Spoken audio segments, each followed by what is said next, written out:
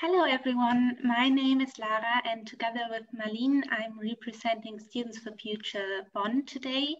And we are very glad to be able to welcome you to the second lecture of the climate controversies. As climate activists, it is important to us to act locally, but at the same time think globally. As the climate crisis is a global problem, we can only achieve climate justice by working together and learning from each other. So we are excited for this lecture series in which we are going to learn more about the climate crisis in Southeast Asia, current challenges and strategies for climate justice from experts from and working on the region Southeast Asia. We would like to thank Dr. Pai for inviting us to organize this lecture series together with the Department of Southeast Asian Studies at the University of Bonn, with the Foundation Asienhaus, the Philippinenbüro, and our fellow activists from Fridays for Future Cologne. Before we dive in today's lecture on the threat imposed on the Mekong Delta by Professor Tuan, I would like to hand over to Marlene for a brief introduction of our group, so that in case this lecture series motivates you to stand in for climate justice and climate action, you know how to get involved with us. Yeah, thank you, Lara. My name is Marlene. I'm also from Students for Future and from Fridays for Future. And wait a second, my screen is not, here, continuing. So yeah, I want to tell you a little bit about who we are. I hope you already know this, but in case you don't, now you know. We are part of Fridays for Future, which is the global student movement. We are above the party line, so we're not influenced by any organization or party. We are autonomous and decentralized, so there are a lot of autonomous groups all over the world who belong to the same movement but are independent from each other. As Lara told you, we fight for climate justice and that all the countries comply with the Paris Agreement and that the global warming is limited to 1.5 degrees. And especially the Students for Future, we are part, as we said, of Fridays for Future, but we fight for climate justice at universities. And we want more university students to be part of the climate fight. And we want the universities to take their responsibilities seriously to be a good a good person which acts, and the others should follow like them. So, in case you're interested in our work, please don't hesitate to contact us. Due to the pandemic, we're currently meeting online via Discord. The Students for Future meeting takes place every second Tuesday. Next meeting is on 24th of November, 7 o'clock p.m. And the Fridays for Future group meets every Thursday, also 7 o'clock p.m. You can contact us via mail and social media, and please don't worry, in case you've never used Discord before, we gladly help you with that. To give you an insight in our work, Marlene will tell you a little bit more about an important issue to us right now. Yeah, we wanted to use this this lecture a little bit to inform you about things which are going on not in the world, but actually at the moment in Germany. It's about the Dannröder Forst. It's a forest in Hessen, where a part of the forest is being cut down at the moment for a highway, and it's a really old project. Since 40 years, they are planning to build this new highway, and they are still want to build it, and they have to cut this forest down for it. And it's a water protection area and a European flora and fauna habitat. So it's really important to have functional forests at the moment, and they are like cutting it down for a highway, which no one needs. This forest is occupied since 1 year. There are living activists are living there. And since October this year, they started to cut the trees there. And yesterday they started to cut this big forest. Where are the pictures from? And we wanted to notify you about this. So the more people know, the greater is the chance to stop this.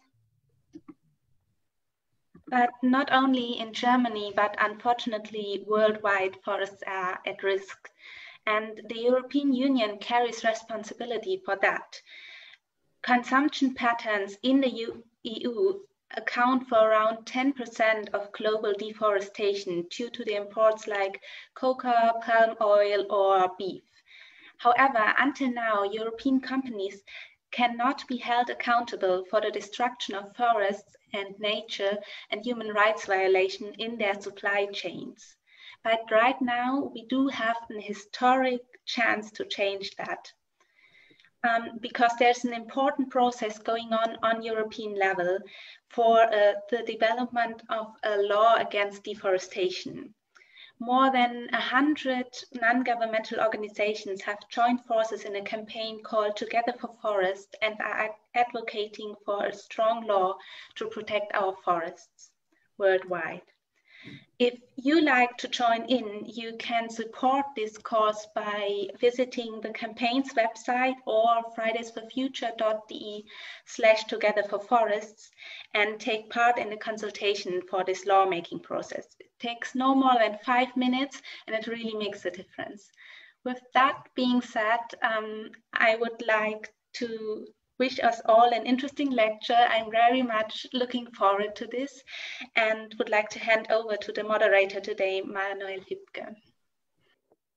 Yes, thank you very much for this very interesting introduction. And thank you for you guys that you're participating in this lecture series. I would like to welcome each and every one of you to this new lecture series that we have, the Climate Controversies. Today we have the second edition of this lecture series, and in this lecture series we will learn more, like Malin said before, about the climate change, especially in Southeast Asia. And today we have a very interesting guest for this. We have Professor Le Anh Tuan from Vietnam, from Can Tho, and he will speak about the topic, the Mekong Delta under threat. And I would like to give you a very short introduction about Professor Le Anh Tuan. He is from Can Tho, like I said. It's a city in the southern part of Vietnam, a couple of like 200 kilometers south of Ho Chi Minh City. And he is currently in the position of a senior lecturer at the College of Environment and Natural Resources. He's also the Vice Director of Research for Climate Change.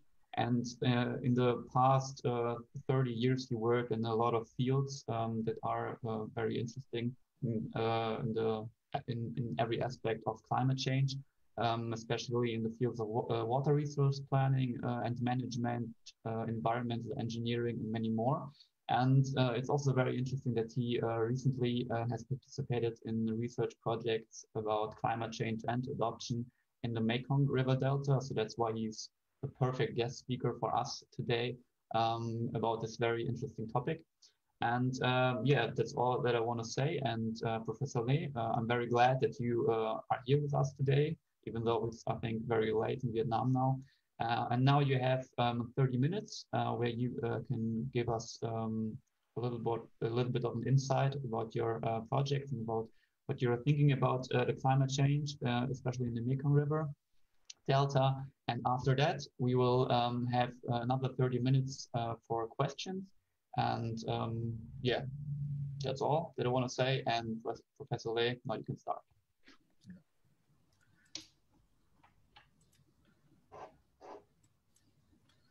Okay, thank you. Good morning. Hello, everybody. Today, I'm very delighted to present something about the Mekong Delta with the title "The Mekong Delta Under the Threat" in the series of a climate controversy in the Southeast Asia. First of all, I would like to have a brief introduction about the Mekong River Basin. The Mekong River is one of the world's largest river system, following 4,909 kilometers to 6 countries, China, Myanmar, Thailand, Laos, Cambodia, and finally to Vietnam. It's ran about the area about 795,000 square kilometers. discharging about 475 cubic kilometer of the water annually.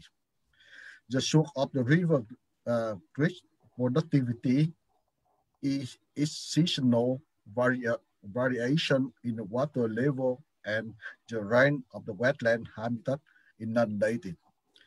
The Mekong River Basin biodiversity in immense, even in comparison with other parts of the tropical ASEAN.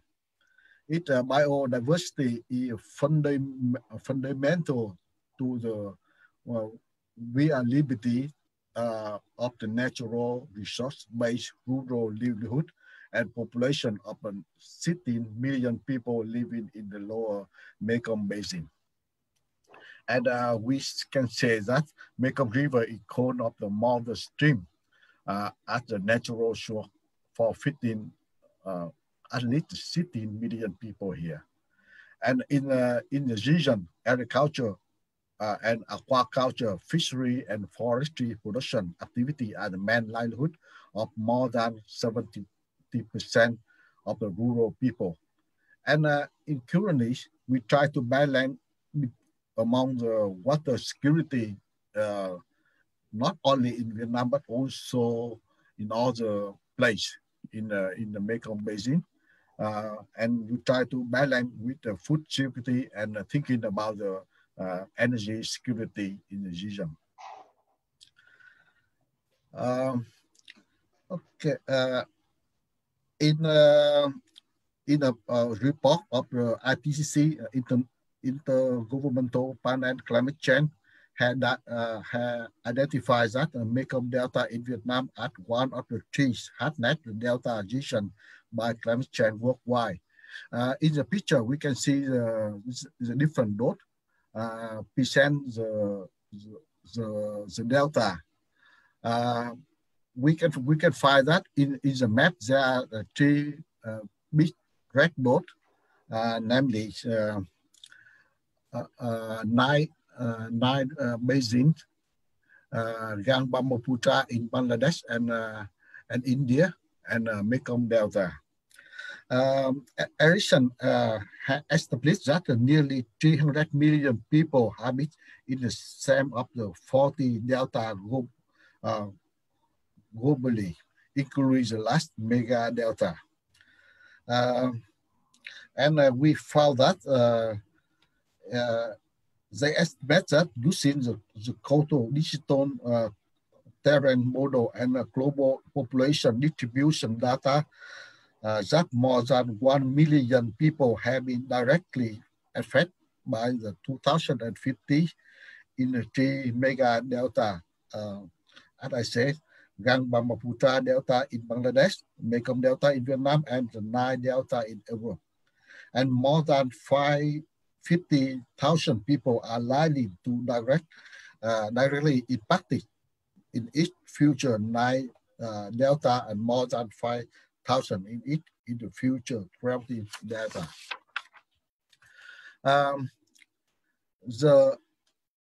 In the Mekong Delta, we have the potential for the hydropower development in the Mekong system. The estimated hydropower potential in the lower Mekong, including China, is around 53,900 megawatt, while it's up in the Yunnan province. China has about 23,000 megawatt, or 42%, around more or less. And in the lower Mekong, the potential hydropower capacity is more than 30,900 megawatt, or 57% distribute about 24% to the mainstream of the river, and around 33% in the tributary. Laos had a largest part of the potential hydropower development with 7,500 megawatt in the mainstream and around 30,000 megawatt in tributary. Following are Cambodia, Thailand, and Thailand. Vietnam had only more than 3%, 3% and 10.71% in total potential hydropower source, mainly in the central of Vietnam. The development of the of the Mekong River Basin is highly controversial. It is one of the most prominent component discussion about the river and its management. The debate occurs in both academic literature as well as in the media and focus in many activist groups. I can say that the Mekong Delta in the Vietnam were received the whole the Mekong River water before entering the sea. The Mekong Delta in Vietnamese we call the Đồng bằng sông Cửu Long, literally Nai Đắk Rồng River Delta is simply Vietnam, the Mekong River Delta. The Mekong Delta is the biggest agriculture and aquaculture production region of Vietnam. We have the delta it connect more than 700 kilometer coastal line to the East Sea and the route of the Thailand. The Mekong Delta region encompasses of the last portion of the southwest Vietnam and of over 4,500 square kilometers. It's around 12% of the total natural land of Vietnam and hosts more than 80 million inhabitants in the data in the year 2010. It's count about 22% of the whole population of the Vietnam.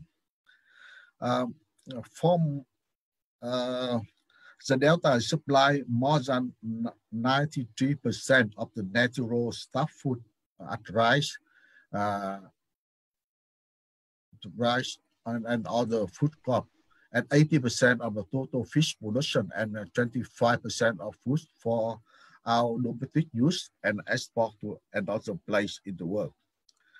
The delta rice production is considered as a main economic sector, which occurs more than 60% of the labor force in the Mekong Delta. We found that the total rice production in the Mekong Delta and to other markets reached about around 45 billion tons of the purchased rice, or approximately 28 million tons of the milk rice. Since end of the decade 1980 up to present, Vietnam known as one of the top 5 milk rice export to the world market, and about 90% of the rice export comes from the Mekong Delta. We found that the rice yield and rice production increase from year to year in the Mekong Delta. For example, in the year 2030, we produced more than 24 million tons of the rice. In periods, about 7 million tons of the rice was sold in the world food market at the highest rice export record of the nation. In the let's say in about the hydrology, the Mekong Delta brings the water to the Mekong Delta in the wet season with the discharge average about 39,000 cubic meters per second. But in the dry season, the flow from upstream to the delta is dropped dramatically to 2,500 cubic meters per second in average. In Vietnam, we have only the 2 seasons are extreme event of the river hydrology, flood and drought occurs. These meteorological and hydrological figures greatly affect not only in agriculture and aquaculture cultivation, but also to the residential habit throughout the delta. Okay.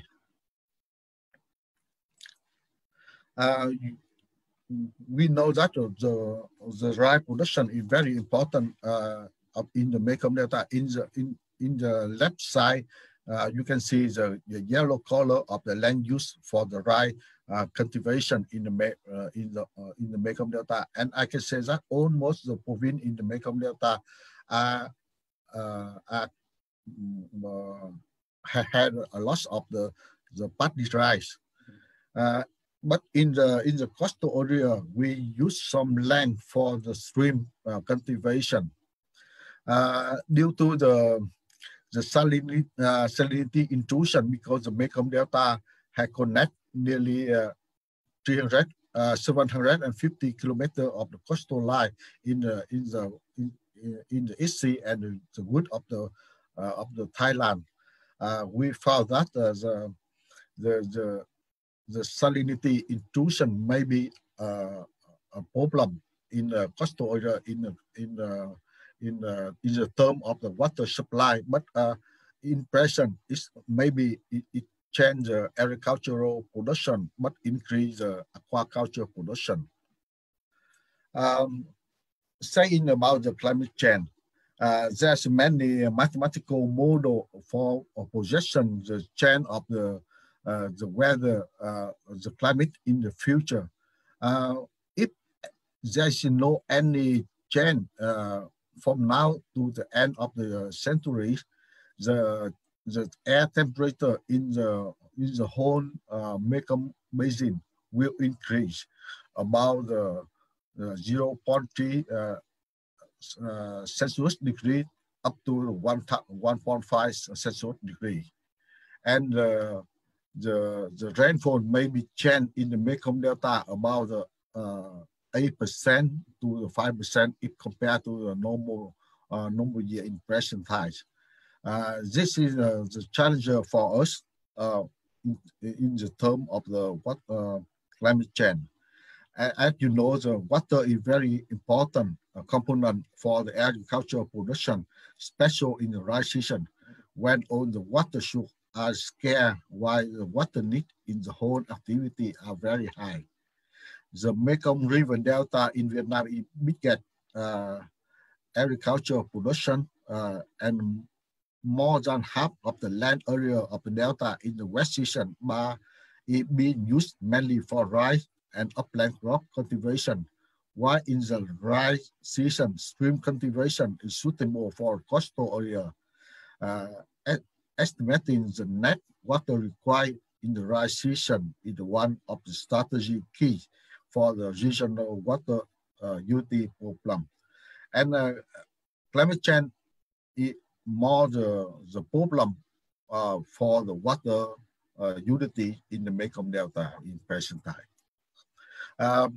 In the last few years, we found that the drought and saltwater intrusion in the Mekong Delta occurs is the most the sick country earlier than in the rice season of the year 2016, 2020, and maybe the next year 2021. Severity still remain in, and the situation will have to continue to be servers in the coming time in the rice season, and agricultural production and livelihood will be continuously affected. The Mekong Delta as both of the zero impact of the drought and saline intrusion on the agricultural production and livelihood of the people in the Mekong Delta, because the Delta is connected more than 750 coastal line and high density of hundreds of rivers and canal flowing to the wood of the Thailand and the sea. And you can see that when in the rice season, almost the 6 countries in the Mekong Delta are affected by the drought from China, Myanmar, Laos, Thailand, and Cambodia. But in Vietnam, not only drought, we are also facing another problem from the sea, saline intrusion. why we can say that the Mekong Delta is a most vulnerable area where all the anti-population living within under the 3-meter low elevation coastal line. In the picture, you can see the Mekong Delta from the air, and you can see the delta is very low and flat. The elevation of the Mekong Delta is lower than 3 meters. If you make a cross section from the border between Cambodia and Vietnam to the sea, the cross section of the delta is something like that. And you can see the almost elevation from the border between Vietnam and Cambodia to the East Sea are lower than 3 meters. It's an average about the 1.2 meter above the sea level. You can imagine that if the sea level rise about the 1 meter, many parts of the delta will be inundated in the water in the high tide periods. That is the main problem in the Mekong Delta in present times. We also have many weather problems in the Mekong Delta. In the Mekong Delta, the dry season starts from the November and end of the April. The rainy season will start in April and finish in the October.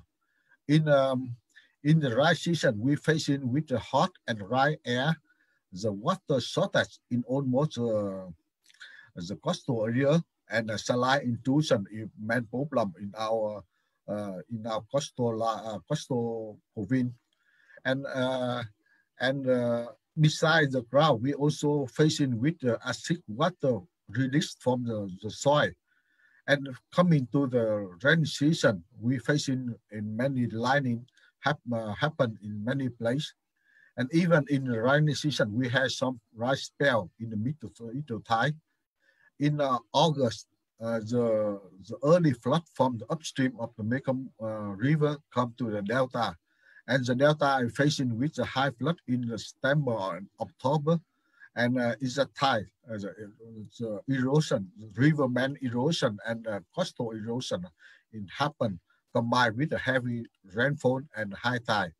In the end of the year, we facing in some tropical storm,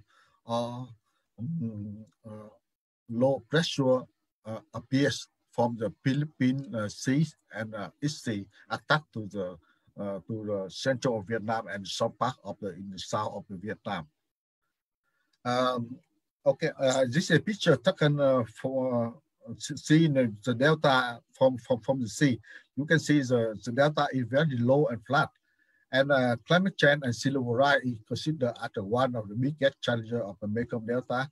We had many data concerning the increase of the headwaves, the high solar radiation, the change of the flood, and abnormal rainfall to the delta in the rainy season. And in the dry season, we're facing with droughts in almost the place in the Mekong Delta. And besides the riverbank erosion and coastal erosion, it happened seriously due to the reduce of the sediment from the upstream of the Mekong River to the delta, and the saline intrusion attack in two sides of the delta. And in present time, the land subsidence is another problem to the delta, because the lack of the fresh water, the local people had to attract a lot of the groundwater for their daily use, domestic use, and some production.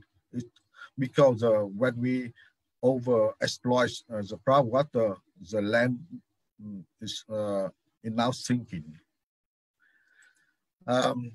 This is a picture taken in the cap of the Camau Peninsula. It is the pond connect between the East Sea and West Sea. You can see the local people here are very poor and risky. the local people are dependent highly on the natural and weather condition. They are facing with the change of a river flow and sea level rise, leading the riverbed and coastal line shortly. You can see some mangrove forests were destroyed due to the sea level rise. Last year, when I returned to this place, the house in the picture will disappear and many mangrove forests were destroyed continuously. I do not know where they are in this moment.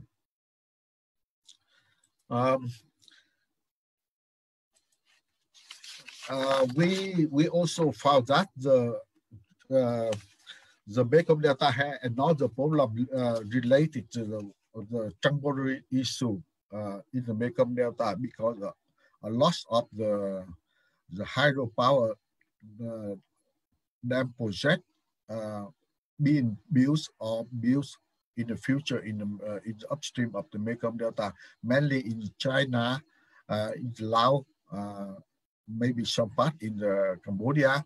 Besides, some the irrigation project were developed in the Laos and the east west of the Thailand. This will affect the Mekong Delta in the dry season.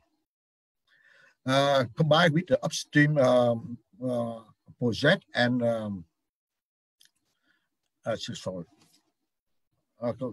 water diversion project in Thailand and climate change and sea level rise, I can say that the Mekong Delta facing in many problems involve water temporary impact, and the hydro regime will be changed. It will affect to the water quality, and water dynamic and ecosystem. And of course, it will lead to many problems involve polluted water, ground, food, and affect to the river navigation, erosion, food security, and nutrient reduce and affect to the health problem.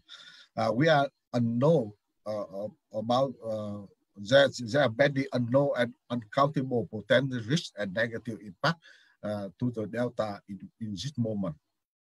Of course, we have to try to adaptation with climate change. In present, we try to collect all the data for making the analysis and projection what happened in the future. Based on the scientific data analysis, we continue to raise awareness to the local people for their knows the present situation in the Mekong Delta, and parallel we make some policy advocacy for asking the government change the policy for climate change adaptation to the Mekong Delta, and we try to build in some action plan to the Delta, and based on our action plan, we try to make some adaptation and continue to make the analysis. It's a kind of the circulation with the name 5A: analysis, awareness, advocacy, action plan, action and adaptation. Basically, we can say that the three mainstay of the Mekong system and Mekong Delta are still based on the natural resources.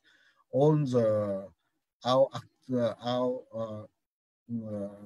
economy based on the aquaculture, fishery, and service. Service here is service for agriculture and fishery, and everything are dependent highly on water, land, and climate change resource. I think the Mekong Delta community needs a sustainable development based on the tree security foundation. Water is very important of the local people here, because from water we can make everything for our life. Based on the water security, we will have the food security. Without water, we can produce some food, and without the food security, it will affect to the social security in the whole Delta. And without the social security, we cannot say about the sustainable development. Yeah, and climate change is also another effect to all the base in the Mekong Delta in present times. In the Mekong Delta, we have water environmental challenges such as climate change and sea level rise, upstream hydropower dam and water diversion, increase of population and migration, and over exploiting natural resources and degradation of the soil, water, and air, and change in the land use.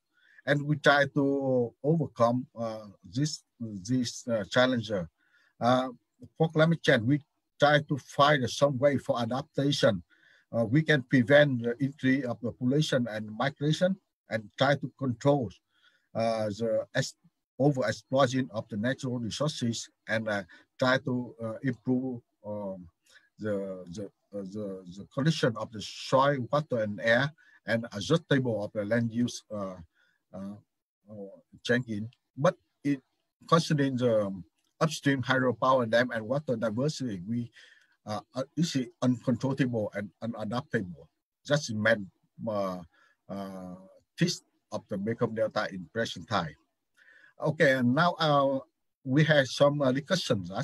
The lower Mekong Delta have more CO2 double impact. That is the climate change and upstream dam at consequency. In combination, project climate change, industrial development, and upstream dam operation could increase many negative effects on the local rice and fish cultivation in the Delta. Lower flow in the Mekong Delta does not only provide necessary fresh water and aluminum, the Delta ecosystem and agricultural production, but also let the high sea tide bring more saline intrusion up to the 50 to 80 kilometers to cultivated land. If the hydraulic variability combined with all the human water attraction and hydropower dam development factor, the Mekong Delta challenge may become to worsen in the future. Also, there's effort for the environmental education and population control from the government and the civil society. The lack of the public awareness and effective environmental regulation had resulted in the poor environmental management commonly. For a long-term strategy for the water security in the Mekong River Basin, there is an urgent need for an inclusive and a stakeholder participatory approach in the water resources planning and management. Carefulness is necessary for every phase of the water project development with regard to social and environmental of course. Okay, thank you very much for your attention. Impression time. Yeah. Okay, thank you very much, Professor Le, for this very interesting lecture. That was very, very good. And now we have another 30 minutes for questions. But first of all, we as students from the Department of Southeast Asian Studies have prepared 3 questions. And before the other people can ask the questions, we will start. And after that, feel free to just raise your hands or just write into the chat and I can ask Professor Le the questions. First, I think Jutta can start, and then Ramona, and then Isabel, and then you can just ask Professor Le the questions. Yes. So hi, I can start. Excuse me, because we have double. I've just to finish that here. Where is it? Okay, excuse me. Also from my side, Professor, many thanks for your lecture. And so the question we have been thinking of is the Vietnamese government is calling for international financial support. This is what we took from your lecture, but also from the paper we prepared in beforehand. And the question is the money that the international community provides. Does the government use it for climate change relevant measures, or yeah, or does it prefer to use the money for more for economic development? I mean, does it directly go into climate change relevant measures, or not? Okay. I don't know all the money from the international agency or government agency to the central government how to use. But I found that in the Mekong Delta, we receive many support from the NGO. Is many NGO and some government organization and central government of Vietnam to support the local people in the Mekong Delta for fighting the climate change adaptation in many ways. Not only in the climate change measure, but non measure. We try the money from the government come to the many institutes in the Mekong Delta and the local people, local government, to support the community to find in some adapt in the agricultural production and aquaculture production. And we also had some construction for building some the sluice irrigation system, improve and improve the mangrove forest in the Mekong Delta. But I don't have enough the data from the financial use. Yeah, I'm working in the university. I cannot access all the data and document about the government and international.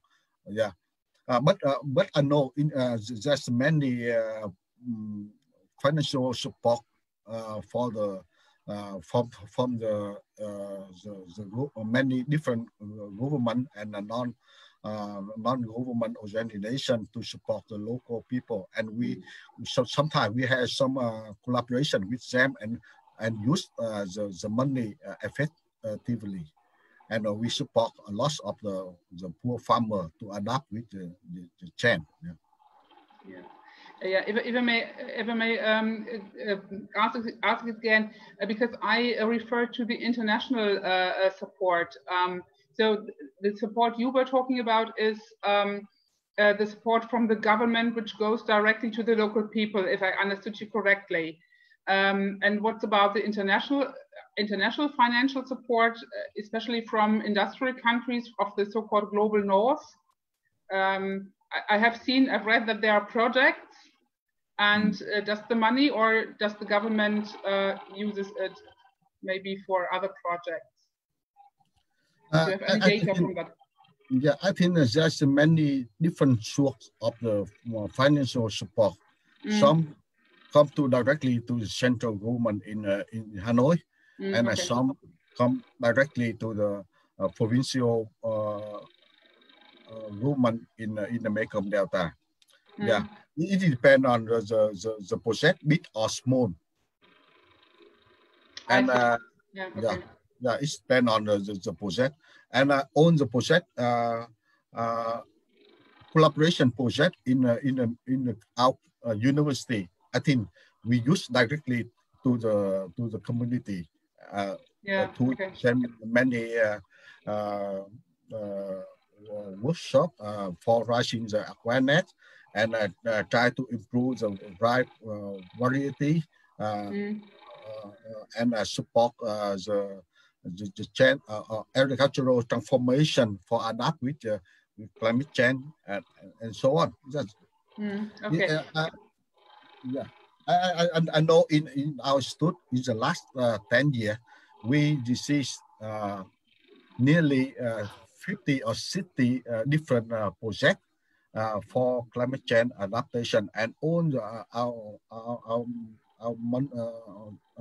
our projects are used for improve the condition of the local community. That's quite interesting. Thank you very much for your answer. Yeah.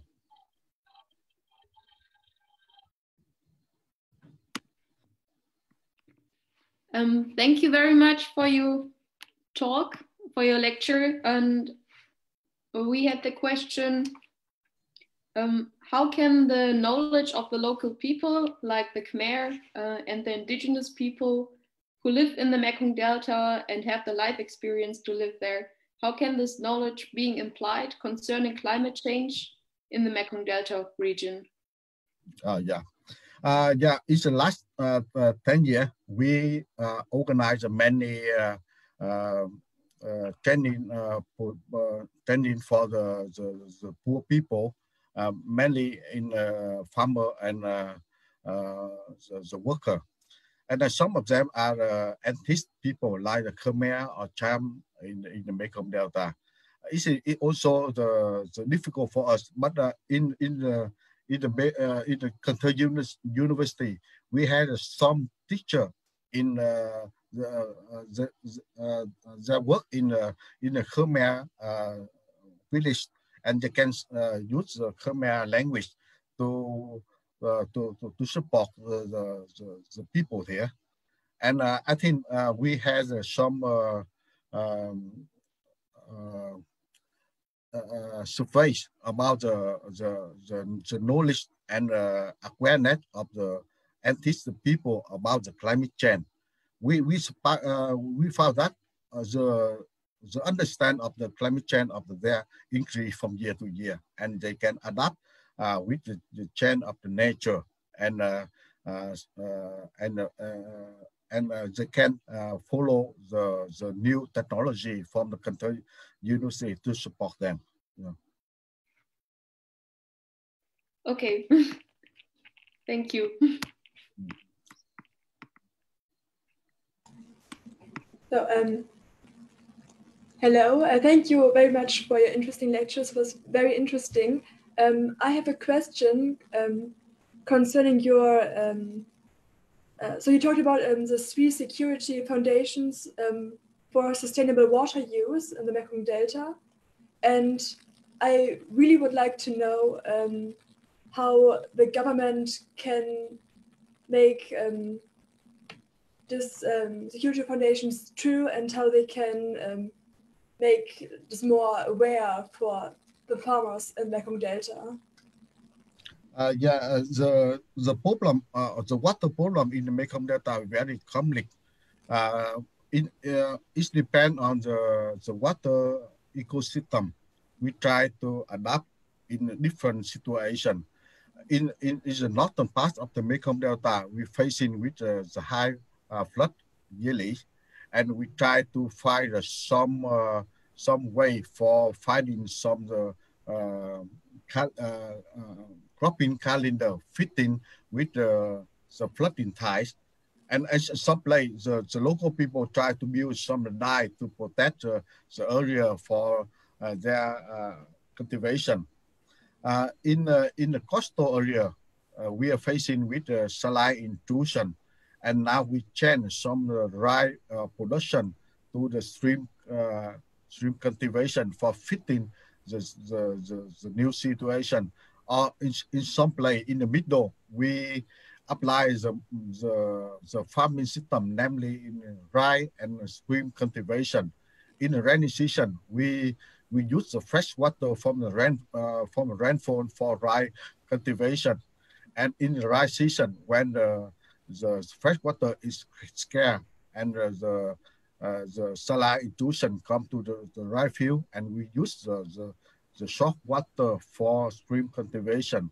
I think this is a very good farming system in present time, because it supports the farmer reduce to use the chemical fertilizer and pesticide.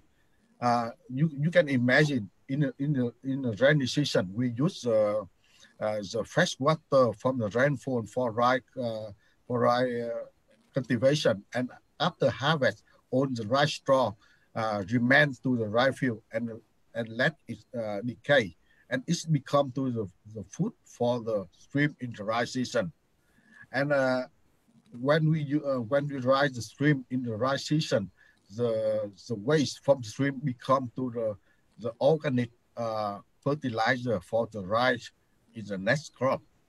I think it depends on the situation in each different ecosystem. We try to find in some suitable climate change adaptation with the different technology for the farmer.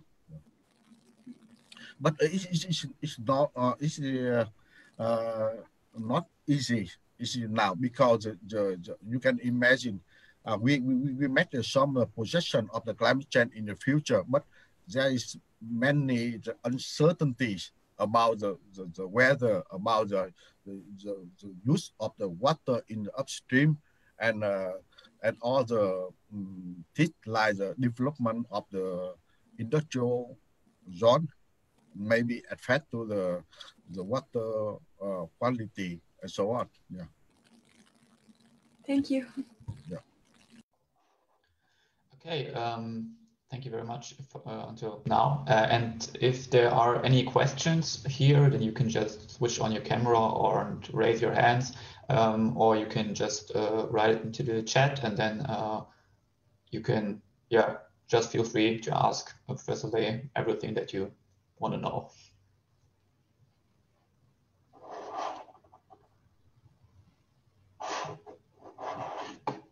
So if you need a little bit more time, or Mr. Pai, you want to ask a question, right? Okay, then you can go. If no one else is ready yet. So thanks a lot for the talk. I think it really showed the massive impact that climate change will have and is already having on the Delta, but also I thought it was very interesting how you showed it interacts with a lot of the changes already happening through a particular development model that's being pursued, especially with the dams and that kind of thing. So that was very, very illuminating. Now I have a rather silly question. In Germany, we live next door to the Dutch, to the Netherlands, and of course the Netherlands is, as a whole country, is sort of below sea level. And they basically sorted it by building these huge dikes and pumping out water, et cetera, et cetera. So what do you say to people who come along and say, why not just do what the Dutch have done to the Rhine Delta, to the Mekong Delta? Why doesn't that work? We had a better collaboration with the Dutch experts in the Mekong Delta. And we also send some students to the Netherlands to study how to adapt with the change of nature. But when we try to apply some lesson from the Netherlands, it's difficult to apply in the Vietnam situation, because we do not have many technology or financial support for the building some the high dye or the very big pumping station for control. I think before we come to the many construction, mega construction like the Netherlands for building some of the to protect the water, fresh water come to the delta. We try to protect the mangrove forest and finding some the way for the local people can adapt with the soft measure instead of the hard measure. It's rather difficult to us in present time, but I think the Mekong Delta is still remain and continue to develop, although it's still slow. Yeah. Thanks. Okay, we have another question from chat. And Tai Phuong, my Vietnamese teacher, is asking, what is the state of the joint effort between the government of the affected countries? Are there any concrete transboundary strategies from the countries that are in the Mekong area? In the Mekong area, we had a Mekong River Commission. It's a commission with 4 countries, Laos, Cambodia, and Vietnam. You can find the story in internet. But the collaboration about how to use water in the Mekong Delta is very effective. I can say that. I think in the future we need more close collaboration on sharing the water, on sharing the benefit or sharing the risk among the country in the Mekong region. It's not so easy, but I think sharing is the key for this story. And in present time, we also thinking about the water diplomacies about this. We can share the benefit, share the risk in the international collaboration. Thank you, Professor Le Anh Tuan. It's me raising this question. Yes, the matter I'm very interested in is there are many factors that can only be resolved between nations or between governments, you see. Because I doubt very much about the role of civil society organizations because of the political system.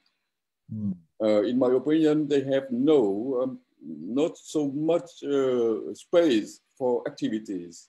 You see, they care at the first place for their economic situation first, for food security and for rice production and so on.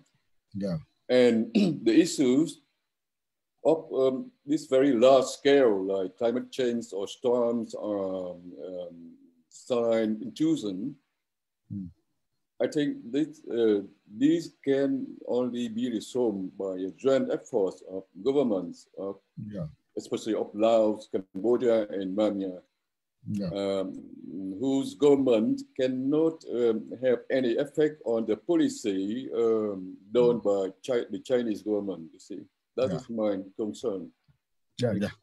You are right. It's also our concern about this.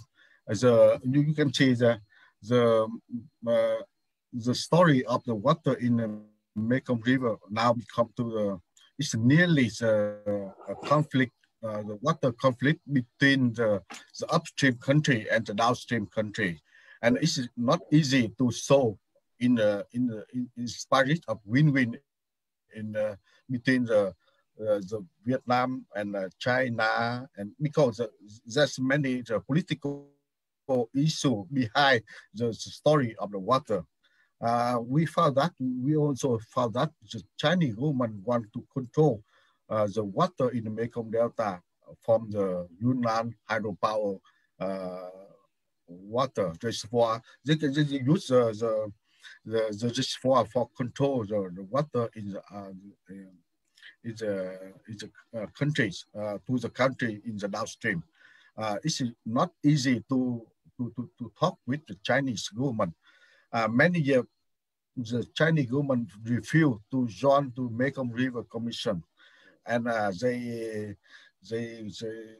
come as an observer only. And I just heard that the Chinese government just agreed to share the data from the Yunnan Lankan water, but the data is just a data. We need to know the plan for the hydropower operation system plan, because from their plan we can know how many water remain to the Mekong Delta, and we can prepare our cropping calendar and all the activity. But up to now, it's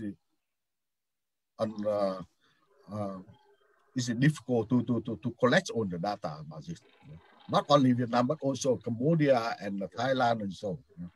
You can imagine it's difficult for us. And there's many political issue behind the story of the water Mekong. Okay.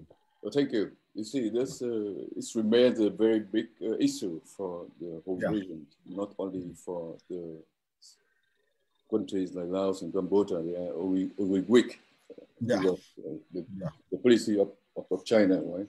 Yeah. Thank you. Yeah. May I just join and add a question to that, because now coming to China, I mean, I read about it that China simply built the dams and doesn't inform the other countries. But mustn't China be interested? Because I think that China will be affected by climate change as well. Mustn't China be interested to come to working together to any sort of agreement? What do you think? I think the climate change effect is a whole. Yeah, of course, the climate change is story of global, but the action action for the adaptation with climate change should be in the local agreement between the province to province, region to region, and the government to government. And it's not easy to compromise the benefit in different countries. China and Vietnam and Laos, Cambodia is maybe different. The Laos want to become to battery in Southeast Asian, and they continue to build many hydropower dam. Of course, it will affect to the flow of the Mekong River, and it's, of course, it will lead in the negative impact of to the local people here. And now this is very big problem. I cannot show in present time, but we try to collaboration with all the government, all the NGO and all the agency to work together to find in some way in present and in the future.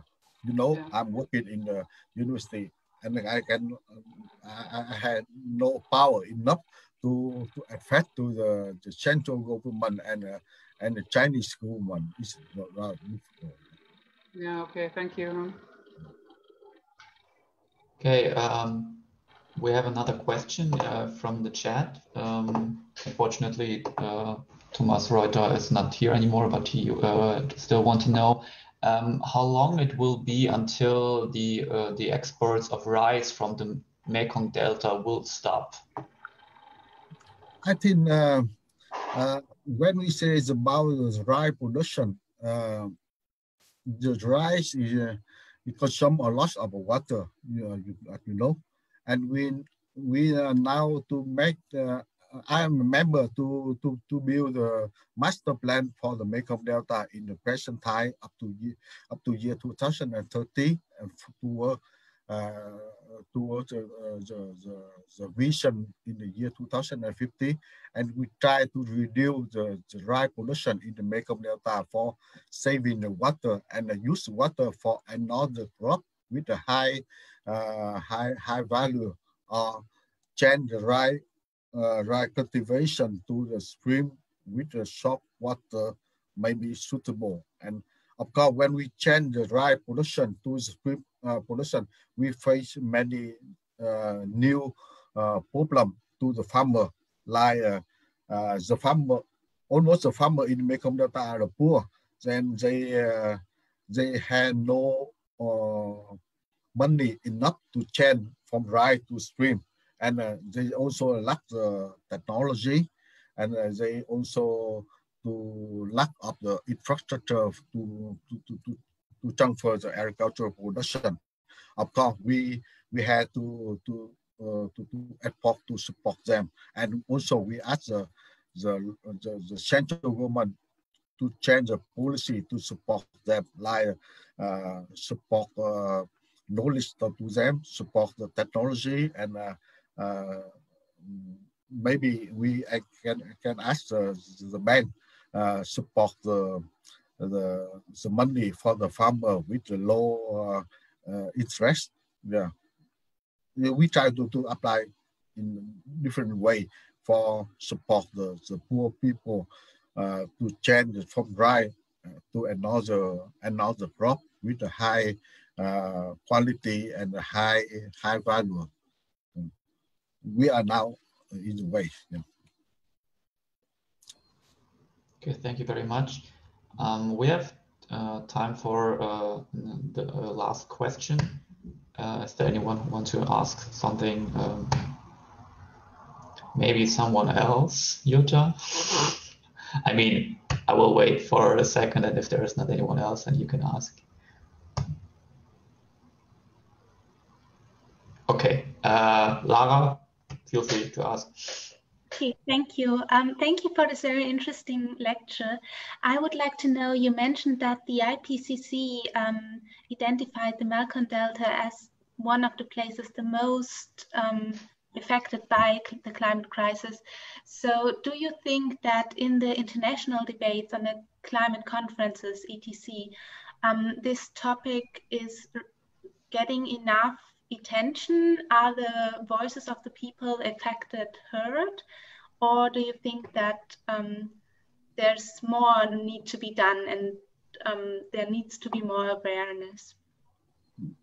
Yeah, we had many meetings with many international and agency and the government asked us about how to adapt with the climate change and other issues, including the water temperature issue. And we try to collect all the story and lesson learned from the climate change adaptation in the Mekong Delta, and we organize many workshops for our lesson and try to extend. And we also find what we get and what we lose in the climate change. And we also introduce the many different farming systems in the Mekong Delta. Sometimes we organize some the field trip to for the student in some university, like in Germany, to come to Mekong Delta and work with the farmer for they understand what we are doing, and writing some thesis on some seminar, develop some seminar for finding the lesson learned in climate change adaptation. Sometimes we send our farmer to another country, like to Thailand, to Laos, to Cambodia, for exchange the knowledge and exchange the experiment about the climate change adaptation and finding some way for support of the community. Thank you. Okay, thank you very much, Professor Le, for answering all these questions and especially for your time that you shared with us. In 2 minutes, you will have the chance to give like a statement at the end for like your whole speech. But before, I would like to ask Maxi that he will introduce us to the next lecture that we will have next week at the same time. Yeah, thank you, first of all, for your great presentation about the Mekong Delta. And I would like to give you a short introduction about our next speaker. Wait, I'm going to share my screen first. Yeah. Our next speaker is Marinel Ubaldo. She's from the Philippines, and she's talking about storms, typhoons, and climate injustice in the Philippines. She's a registered social worker and one of the founders of Youth Leaders Environmental Action Federation on the Philippines. And furthermore, Ubaldo is involved in a few other projects regarding to climate change.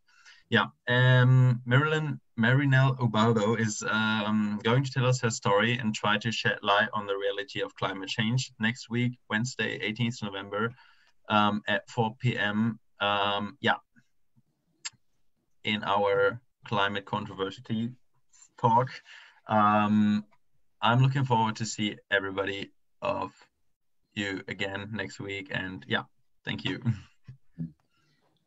Thank you very much, Maxi. And now, Professor Le, if you want to say some last things to us, then you're very welcome. And after that, we will finish our talk for today. Thank you very much for your attention on my lecture today. If you have any more questions, you can send your comment and question to my email address, latuan@ctu.edu.vn. I'm happy to exchange what you want to know with you. Okay, thank you very much. Could you maybe type your email address in the chat? Is it possible? Yeah. Thank you. Okay, then thank you everyone who participated today in this lecture. And we are very looking forward for next week and the next weeks for the other lecturers, and we hope to see all of you again. And if you know anyone who's maybe interested in this series, you can just ask them to join to us. And yeah, it would be very cool if we have more and more people who get into this very interesting and very good topic. So thank you very much for your attention. Thank you very much.